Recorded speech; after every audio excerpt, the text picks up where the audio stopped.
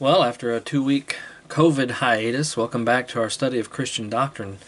Tonight we'll continue looking at the attributes of God by focusing on the long-suffering or the patience of God. Throughout the Bible, especially in the Old Testament, the long-suffering of God is often mentioned in conjunction with the attributes of God's mercy and grace, such as we read in Exodus 34 verse 6, "The Lord passed before him," that is, Moses, "and proclaimed, the Lord, a God merciful and gracious, slow to anger, and abounding in steadfast love and faithfulness." Or in Psalm 103 verse 8, "The Lord is merciful and gracious, slow to anger, and abounding in steadfast love." Many understand the manifestation of God's mercy, grace, and patience as being the expression of God's goodness. For example, God's mercy is the display of His goodness to those who are suffering and in despair. God's grace is the display of His goodness to those who deserve only punishment or justice. God's patience or long-suffering is the display of God's goodness to those who continue to sin against God by withholding punishment from them, at least for the time being, giving them a chance to repent. So while the attribute of God's goodness certainly includes the manifestation of His mercy, grace, and patience, as you can see, there are differences between them, and these differences merit, I believe, that we take a closer look at them individually. But today's study, I want to focus on the patience of God, or His long-suffering.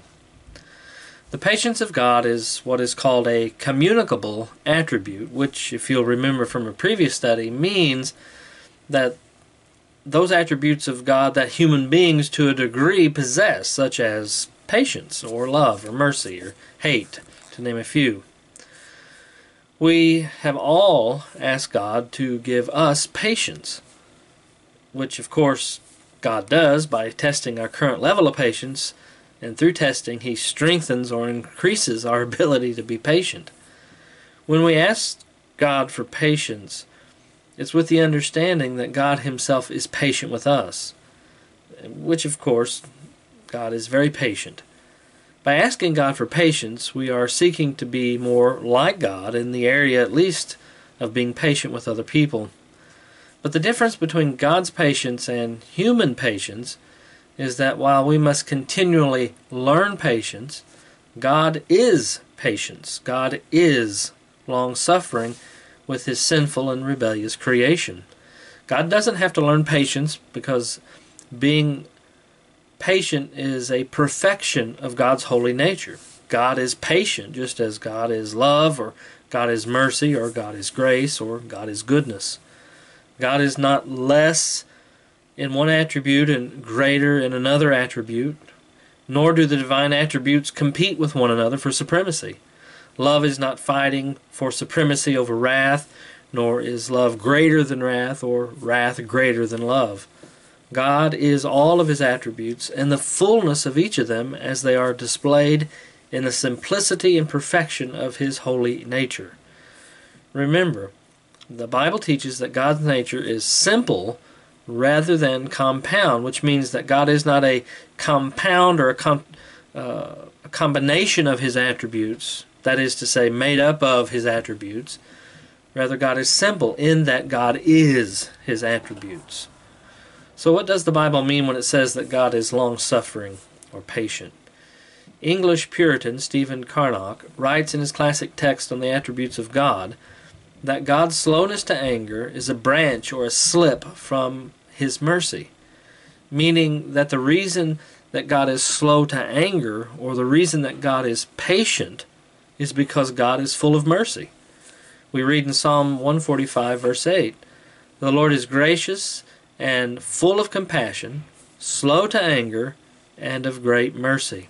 According to Charnock, the long-suffering of God differs from the mercy of God in that mercy respects the creatures as miserable. Patience respects the creature as criminal. Mercy pities him in his misery, and patience bears with the sin which engendered that misery. The Apostle Paul writes in 1 Timothy chapter 1, verse 16, But I receive mercy for this reason, that in me, as the foremost sinner, Jesus Christ might display his perfect patience as an example to those who are to believe in him for eternal life. So in other words, God is patient towards sinners because in his mercy, God is seeking their repentance and salvation, as we read in Romans 2:4. Or do you not presume on the riches of his kindness and forbearance and patience, not knowing that God's kindness is meant to lead you to repentance? So we ask the question, and we probably have asked this ourselves at times, why doesn't God judge the world now? The answer is that God is giving this world time to repent.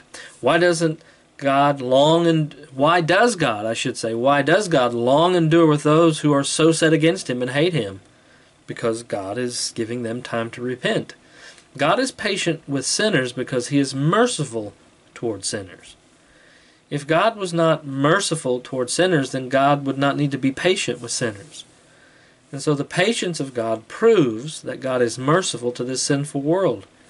Therefore, we must respond to this in repentance and come to Christ for forgiveness, reconciliation, and eternal life. For as Stephen Charnock so rightly remarks, this patience being a branch of mercy, the exercise of it is founded in the death of Christ. If there would have been no sin, then God would not have had to display his mercy towards sinners.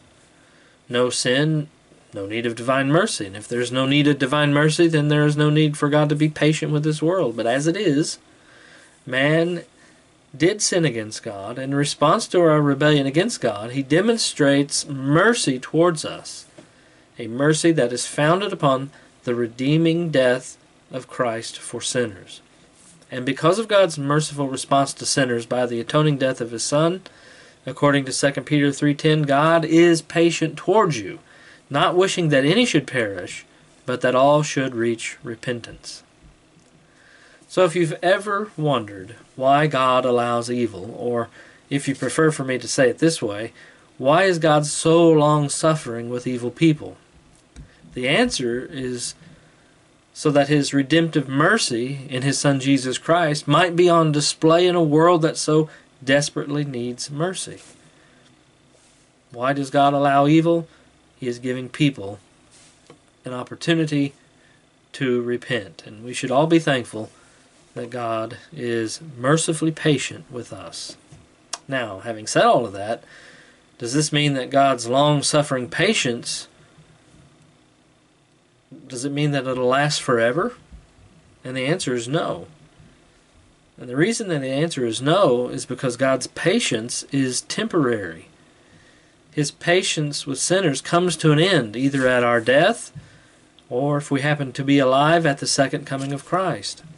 So either by our own death or at the return of Christ, we will all stand before God in judgment. And those who have not presumed, as Paul writes in Romans 2:4, those who have not presumed on the riches of his kindness and forbearance and patience, realizing that God's kindness was meant to lead us to repentance, we actually repented and turned to Christ for forgiveness and salvation.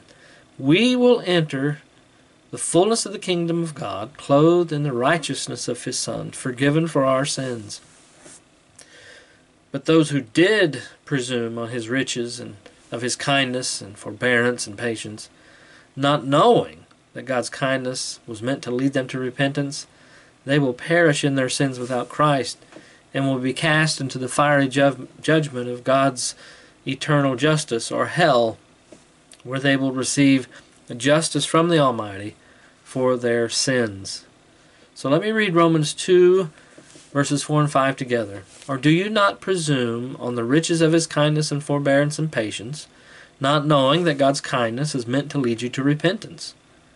But because of your hard and impenitent heart, you are storing up wrath for yourself on the day of wrath, when God's righteous judgment will be revealed. God is good, and because God is good, God is merciful and patient toward us all. And the reason that God is merciful and patient with the sinful world is because that God so loved the world that he gave his only begotten Son, that whosoever believeth in him should not perish, but have everlasting life.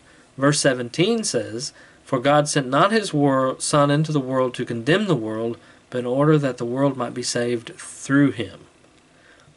But if you spurn the grace of God, rejecting his loving mercy and abusing his divine patience, then you will face the justice of God in hell. And from hell there is no repentance unto life, only divine wrath. All right, from this brief study, we clearly see just how precious the long-suffering patience of God is toward each of us. Where would any of us be if God were not patient with us? We would be in hell. That's where we would be. But there is one more truth that we need to apply before we end our study tonight, and that is to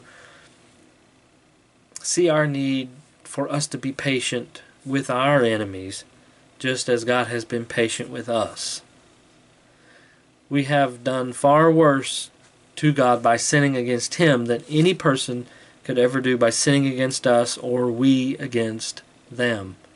And if God is patient with us, forgiving us for our sins, then let us be patient and forgiving of one another. I close with these words from Ephesians 4, verse 31-32, and then chapter 5, verse 1. Let all bitterness and wrath and anger and clamor and slander be put away from you, along with all malice. Be kind to one another, tender-hearted, forgiving one another, as God in Christ forgave you. Therefore be imitators of God as beloved children. All right, it's a pretty quick study tonight, but there it is. We'll pick back up with some more of the attributes of God next week, good Lord willing. So until then, I'd like to pray, and then we'll be dismissed. Father, thank you so much for our brief time together in your word tonight. Thank you for your patience toward us, and help us, Lord, to be patient with others. Forgive us of our sins, Lord, and let us forgive those who have sinned against us, just as you have forgiven us completely in Christ. In his name we pray. Amen. So until next Sunday night, God bless.